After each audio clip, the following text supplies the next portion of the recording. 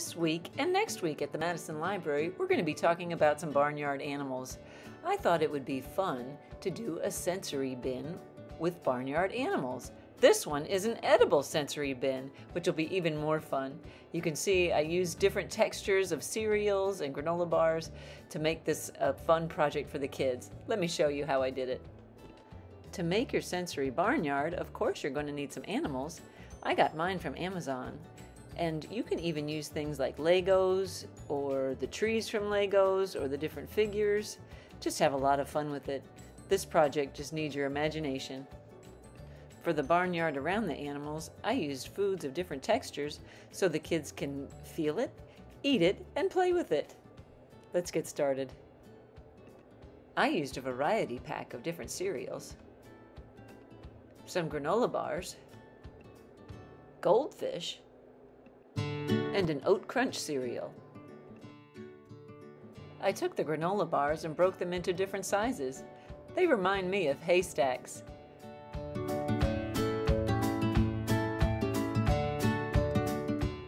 I used a large flat plastic tub for my sensory bin, but you can use a 9x13 pan, a tray with sides on it, whatever works for you. I sectioned off parts of the bin with the granola bars.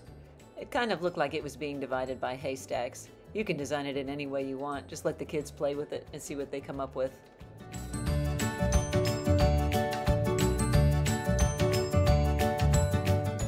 I cut some blue paper for a pond, and then I took the goldfish and put those inside.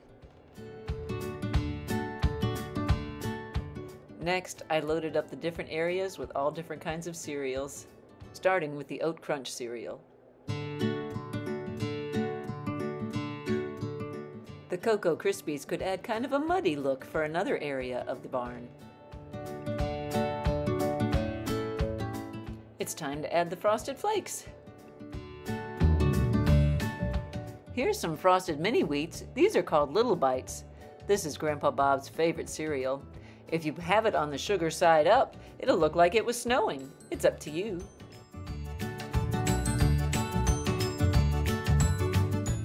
Now add the animals, or plastic trees, or Legos, whatever you want to put in that sensory barnyard.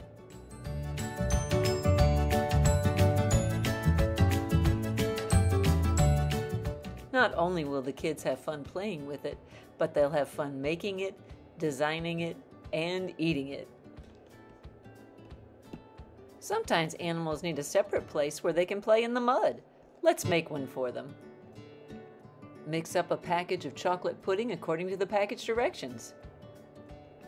I put my chocolate pudding in an 8x8 pan, and then I just started to put the animals in. Of course, the pigs go first. Oh my, this pig wants to play in the mud. You know what happens then? I think he needs a bath. Let's see what we need to do. Let's bring in a place that the kids can wash the animals off. Here we go.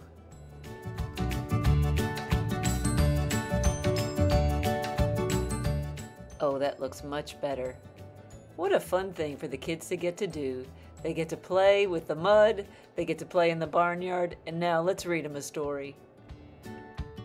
While the children are playing with their sensory bin, you could be reading them a story. Or you could read it before they play and get their imagination going. I found this one about a barnyard called Job Wanted by Teresa Bateman. The publishers are Holiday House. I think you're going to like it.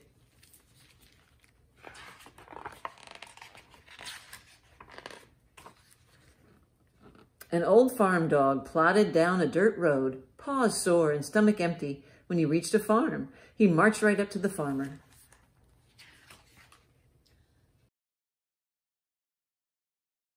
"Do you need a dog?" he asked. "No," the farmer replied. "Dogs just eat and don't give anything back. They're not like cows or horses or chickens. They pay for their keep."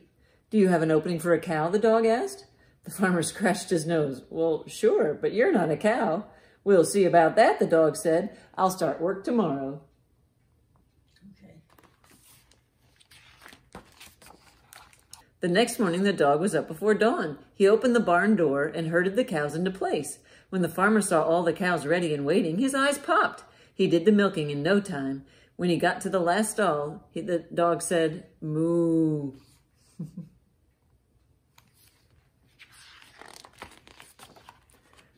The farmer shook his head. "I'll grant you it was handy having the cows ready, but you're not a cow, so I'm afraid there's no job for you here." The dog was disappointed but not discouraged. "Do you have an opening for a horse?" he asked.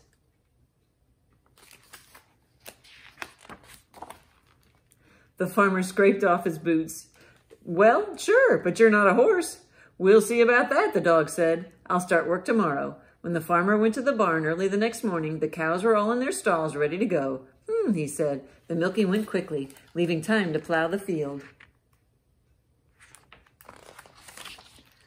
The farmer went out to hitch up the horse to the plow. Standing next to the horse was that dog again. The dog said, "Nay," the farmer frowned. "I appreciate your help with the cows, but this harness won't fit you."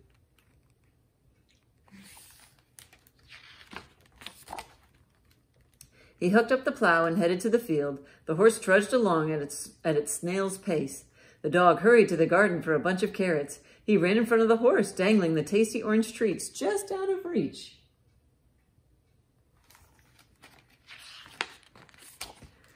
Soon, the farmer was running behind the horse, hanging onto the plow for dear life. The plow was done in jig time. The farmer looked down at the dog. "You're still not a cow and you're not a horse. There's no job for you here."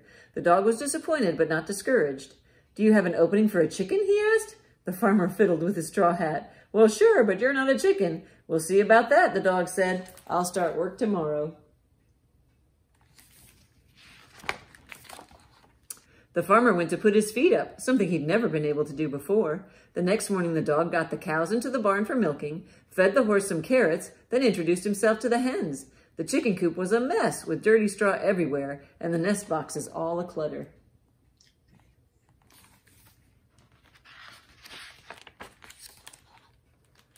"I'd better tidy it up," the dog declared. So he cleaned out the whole thing and put fresh straw in all the nests. Soon the chickens were laying eggs in their boxes, clucking happily. The dog built himself a cozy nest, then he settled down for a nap before the farmer came to gather the eggs.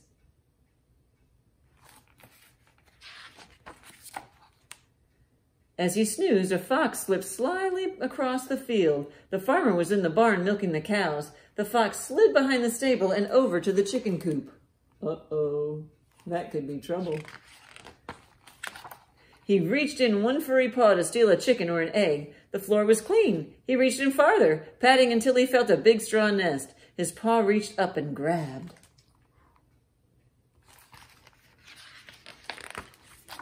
"Bark, bark, bark, bark," clucked the dog, scaring the fox so badly that he shot out of the barnyard and went running for the high hills.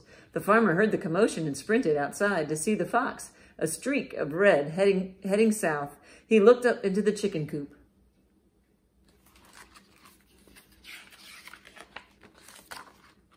The hens were all in their places and settling down again after the foo-for-ah.